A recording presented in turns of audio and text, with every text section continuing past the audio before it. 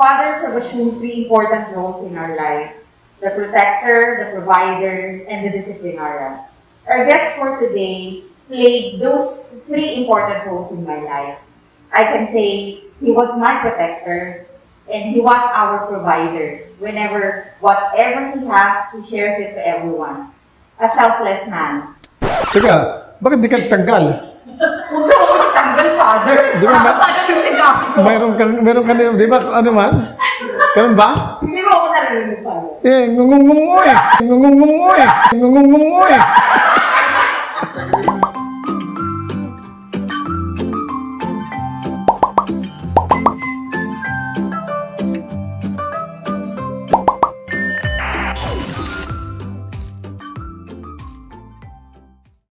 Fathers have assumed three important roles in our life: the protector, the provider, and the disciplinarian. Our guest for today played those three important roles in my life. He is, and he was, and will always be my protector, our provider. Whatever he has, everything that he has, he shares it to everyone.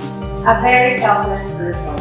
Everyone would agree that he is such a perfectionist and a disciplinarian. The man behind the strong foundation of Inbcs. Hi, Father Albert. Good afternoon po. Hi! Magandang hapon. So, kamusta po ang isang Father Albert? Masaya, full of energy, overwhelming in optimism amidst adversity. So, Father, paano po kayo nagsimula bilang Father Albert? Nagsimula siyempre yan sa karanasan ko nung ako'y elementary. May isang Jesuit missionary priest na nagsilbi sa aming bayan. And one day, I had an encounter with him in my childhood. And he was then distributing chocolates. And so I said to myself, someday, I too would want to be distributing chocolates. So doon nagsimula ang kwento ng aking vocation. Kaya nung high school naman ako, may Claretian missionary priest na dumalaw sa aming paaralan, nagbigay ng panayam, nagbigay ng application form, fill up ko yung application form, at ako'y tinawag niya matapos tingnan yung mga grades ng mga applicants. Kaya nag-shortlist yung pari na Espanyol. Pagkatapos noon, dinalo ang aking mga magulang, tapos nagbigay ng exams, sa awa ng Diyos, pumasa naman.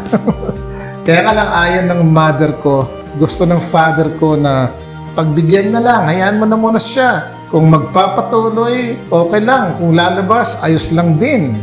Pero ang mother ko at that time ayaw, sapagat gusto niya either engineer o doktor ang kukunin.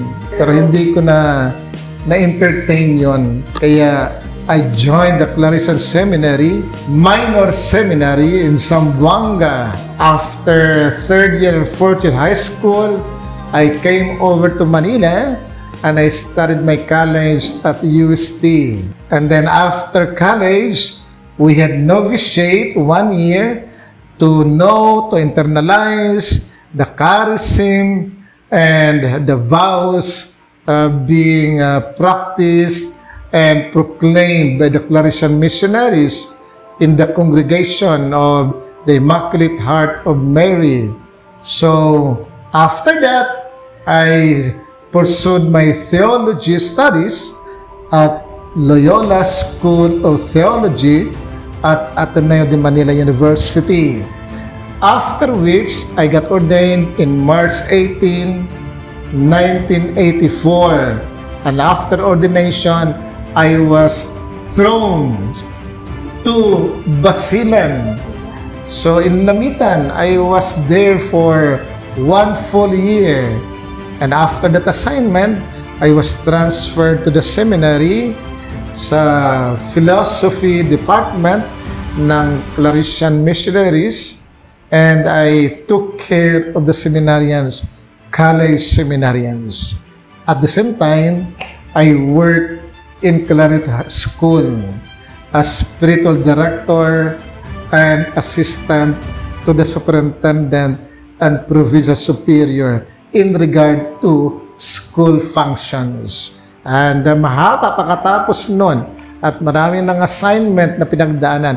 At nandito ako ngayon sa Diocese of Novaliches. What was your first school in RCBNES? The Cardinal, His Eminence, Highly Cardinal Sin, assigned me to Our Lady of Lourdes Parish In Camarin po. in Camarin.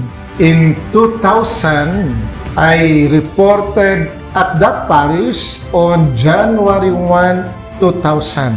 And sometime in February, I began to work for the foundation of the school, Our Lady of Lourdes Catholic School.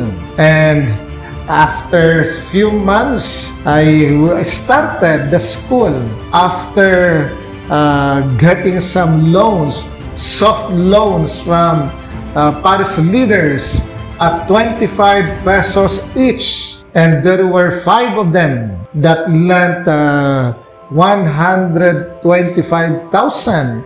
So I refurbished the existing structure and I started offering nursery, kinder, prep, grade 1, grade 2, grade 3 at that time in the year 2000.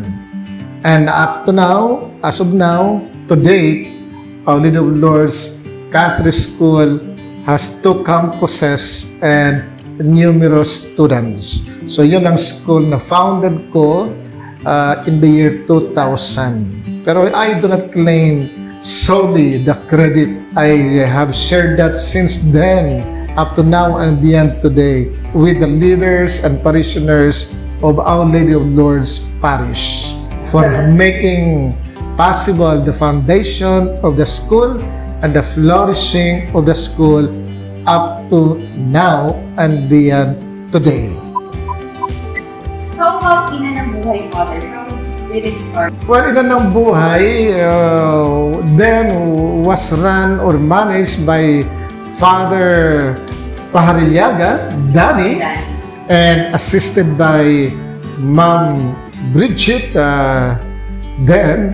So, when Bishop Tobias appointed me as superintendent and director of all the schools, so Ina ng Buhay was transferred to my management from or by Father Danny and Ma'am Bridget.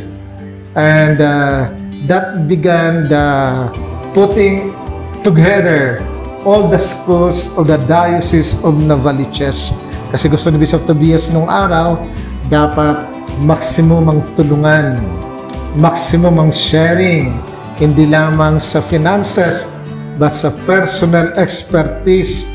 At gusto niya na isa lang ang kakausapin, hindi maraming directors. At pangatlo, gusto niya rin na kung sino ang director at sino ang parish priest ay may controlled o moderated yung allowance. Hindi ayaw ni Bishop na kung mayroon ka ng allowance sa parish, mayroon ka pang allowance sa school para magtipid naman. So to economize and the saving would redound, would be cascaded to the improvement and development of the school. Kaya Ina ng Buhay was transferred to my management properly and prudently by Father Danny Pahariliaga and Ma'am Bridget.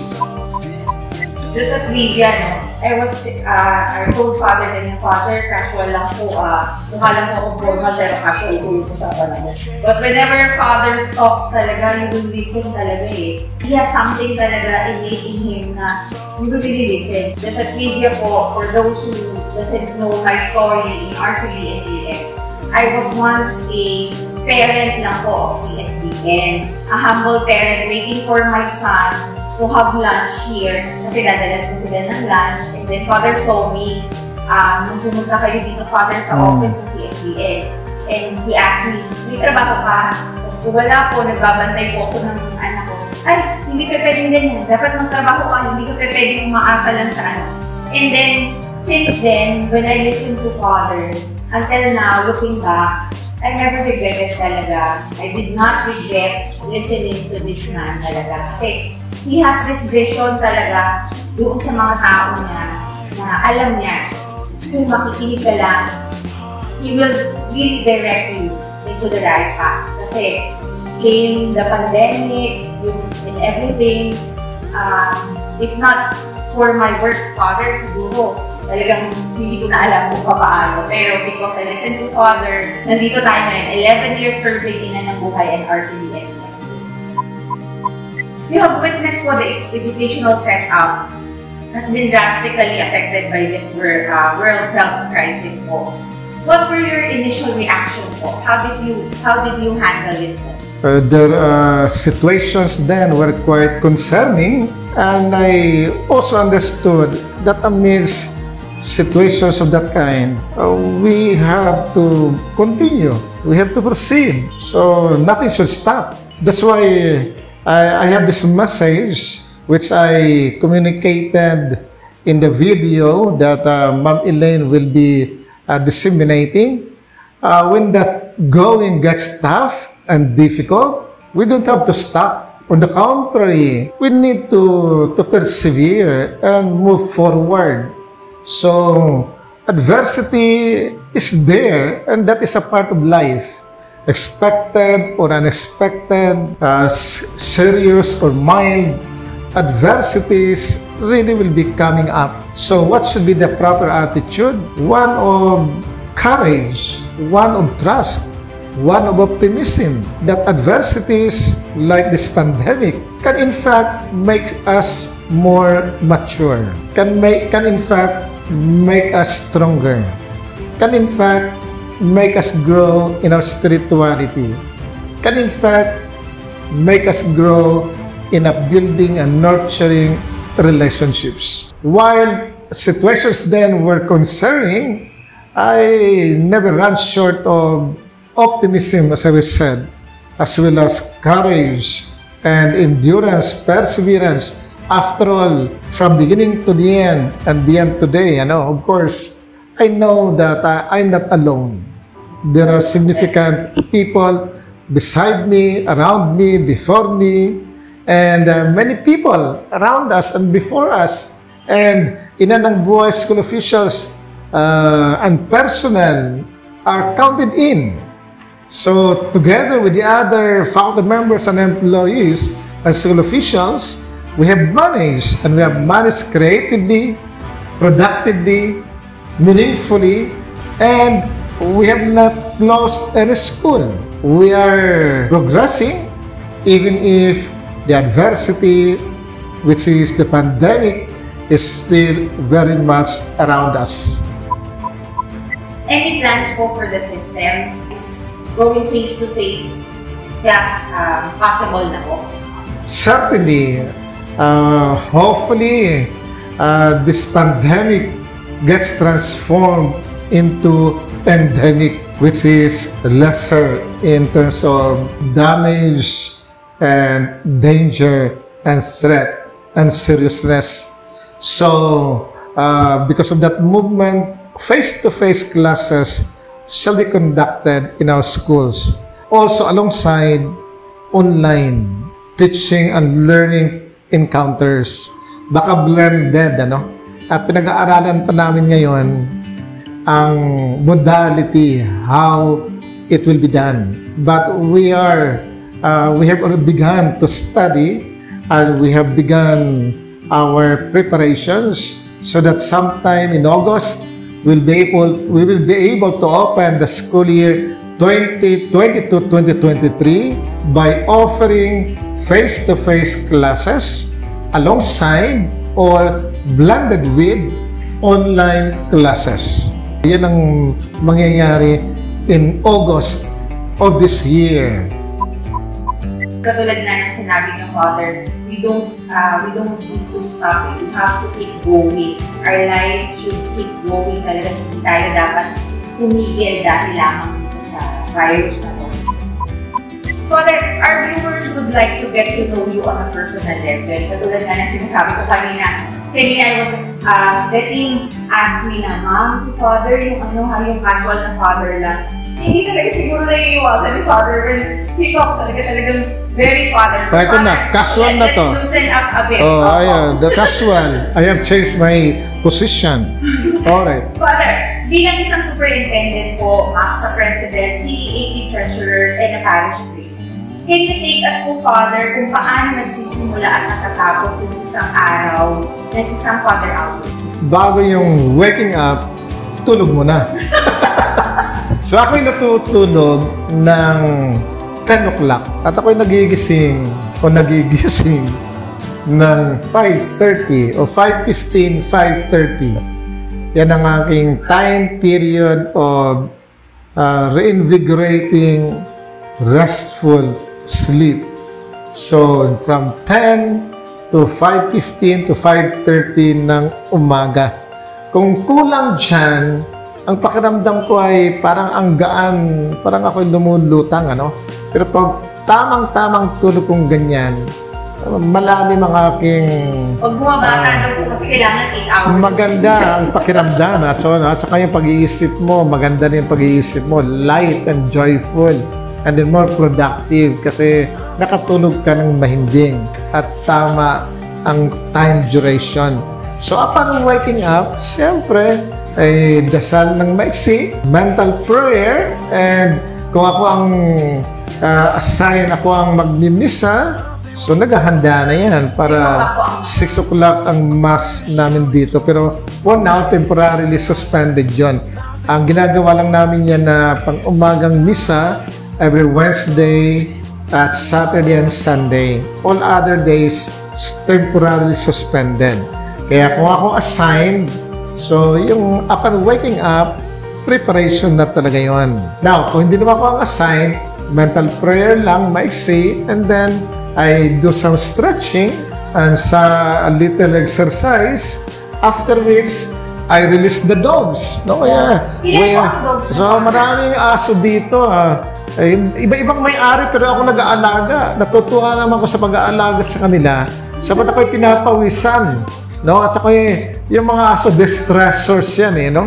Nagbibigay ng source of joy and delight. Nakikita mo ang mga aso na talagang energetic, running here and there, and then jumping on you. So, nakaka-relax. At nagbibigay ng additional vibrance and energy. So, after that, of course, pagkatapos malaro ang mga aso, ipapasok ko na sila at saka naghahanda na rin para breakfast, and then 8 o'clock, 8:15, simula ng araw. So, depende yun sa mga schedules na pumapasok. Kung ano man ang pumapasok, pero lagi yung kombinasyon ng mga commitments and engagements related to RCBNES and its 9 schools. Then, task related to the parish, and then tasks related to MAPSA, and tasks related to CEAP, SAYAP. Kaya, yung mga yon, kombinasyon yan, ano? Pero hindi naman ako nagpapakahibang na talagang nalulunod. So, one at a time.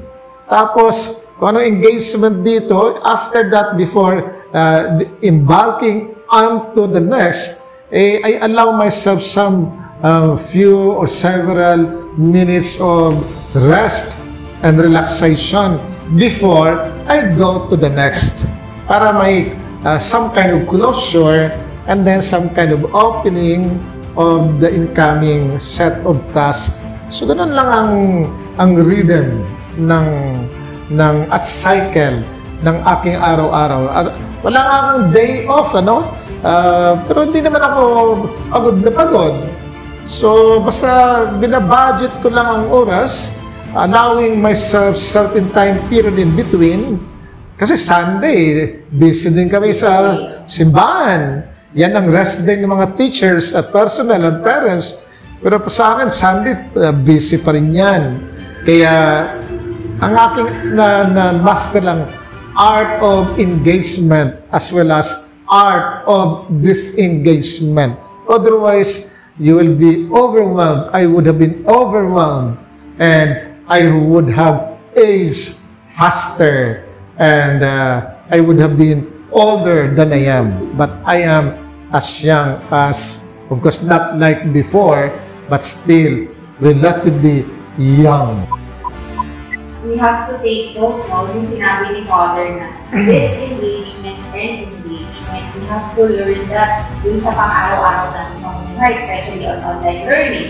Kasi dapat, sabi na ni Father, kahit wala siyang day off, he knows when to engage and disengage. Yun yung dapat natin makuha na lesson doon sa sinabi ni Father. Kasi lahat naman it can be overwhelming. Pero if we know how to balance everything, then we will have a healthy lifestyle talaga.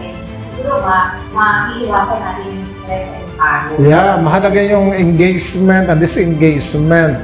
So, relativize yung mga unfortunate experiences or realities, and then maximize yung mga positive and inspiring experiences and realities.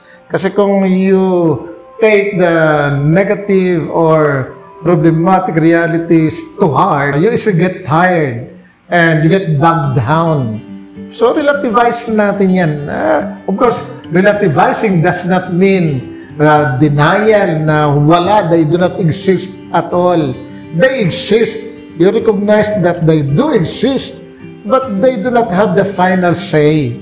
No? Ikaw pa rin may final say. At saka, yung mga kabutihan, mabubuting bagay, nangingibabaw yan. Mas marami yan kung bibilangin mo, kung ihahambing mo sa mga unfortunate realities ng buhay. Kaya, relativize the negative and maximize the positive. This kind of art will keep you going, and your sense of equilibrium and sense of balance and sense of direction will not be compromised at all. What piece of advice can you give po to all who aspire to become somebody someday? Learn to do what is ordinary, but with increasing quality of love and care. Do the ordinary, as one saint says, do the ordinary in an extraordinary manner. Why extraordinary? Because you put in love, you put in generosity, you put in care and concern, not just for yourself, but for others who are working with and for whom you are working for.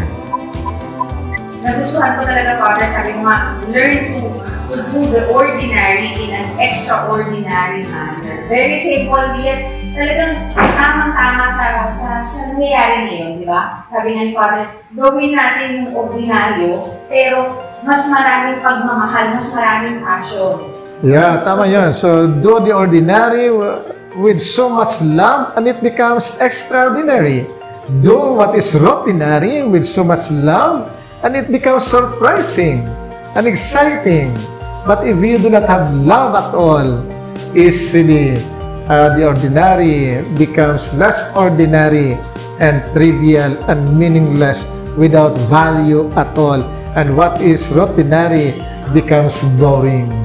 But with so much love, with so much care, with so much concern, love of God, love of people, and love of work, the ordinary and the routinary become exciting, inspiring, and extraordinary. Happiness is an emotional state characterized by feelings of joy, satisfaction, contentment, and fulfillment.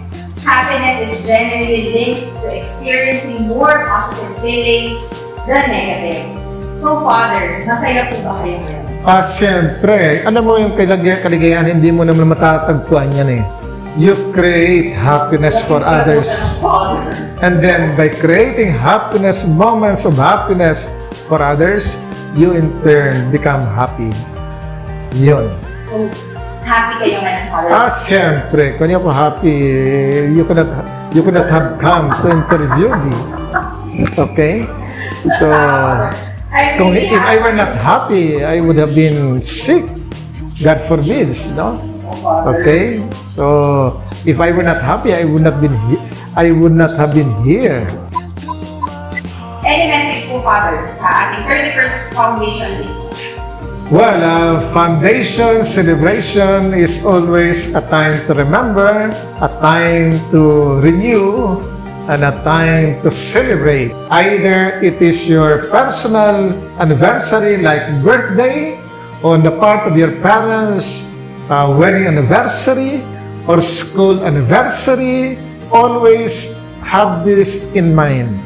It is a God-given time to recall with gratitude, to celebrate with joy, and to renew our commitment to welcome the future with so much love and faith in God.